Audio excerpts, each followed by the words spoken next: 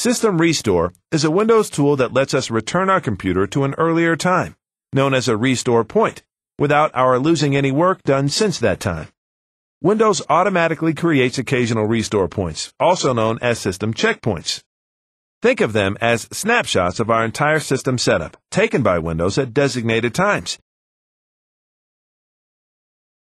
They are also known as shadow copies. System Restore undoes those changes that disrupted our computer and restores its previous settings and smooth performance.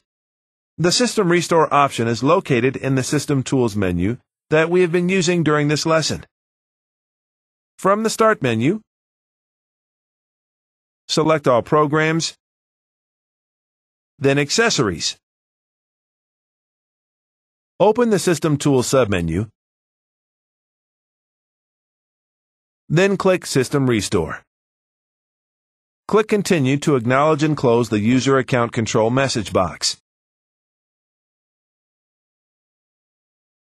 System Restore can help fix problems that may be affecting our computer's performance, slowing it down, or making it unresponsive.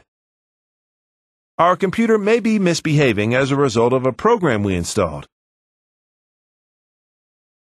Or maybe we uninstalled the program, and as a result our computer is acting different.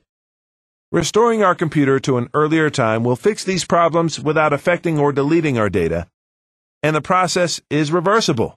How can we lose?